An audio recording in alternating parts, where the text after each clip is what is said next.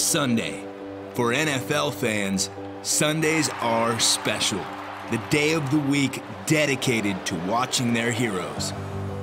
For the players on the field, Sundays are a dream come true. I first of all pinch myself every day. I get to come to work, I get to watch football all day, I get to go out and play football. And play it at the highest level for the New York Giants.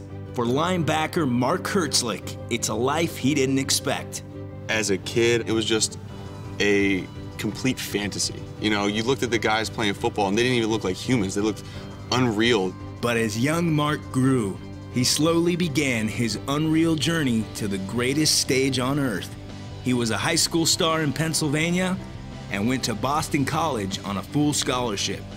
But this is where the story changes, because Mark's incredible tale is more than just how he made it to the NFL. It's how he probably shouldn't have made it this far in football and in life. You went on to play at Boston College. You were an amazing talent on the field, and then something happened in 2009 that changed your life. After the bowl game, I got some pain in my leg. Pain persisted, got an MRI on my leg eventually, and the doctor said it was cancer. Mark was told he had Ewing sarcoma, a rare form of bone cancer with few treatment options.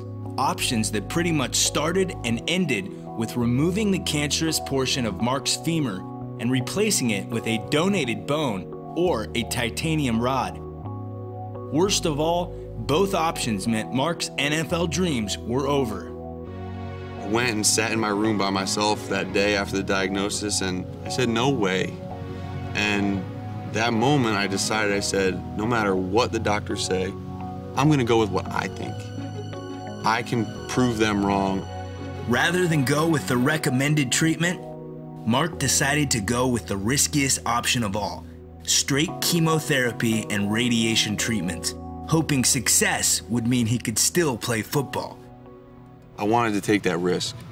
I didn't want to have to be walking around on crutches for the rest of my life. And there were people along the way, there were doctors at all different hospitals that said, you're nuts.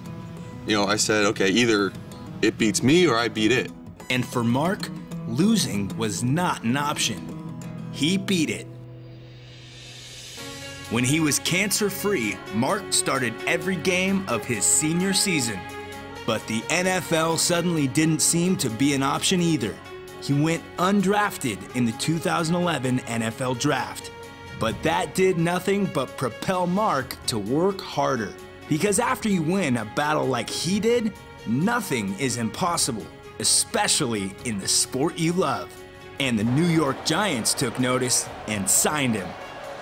What I've learned in the past 3 years is that it's not as much how you get here, it's about what you do when you get here.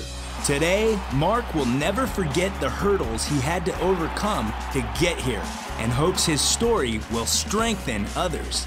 Early on in my sickness, a teammate of mine at Boston College created a chapter of uplifting athletes at Boston College. They raised $30,000 in 28 days, and it was the most selfless act that I had ever seen. Uplifting Athletes is just one of the many charities Mark makes time for. Giants coach Tom Coughlin J Fund supports families affected by childhood cancers, and Mark supports them. Just this summer, they hosted their annual ice cream social. As much as Mark has done to redefine himself since surviving cancer, there is still one event that stands out.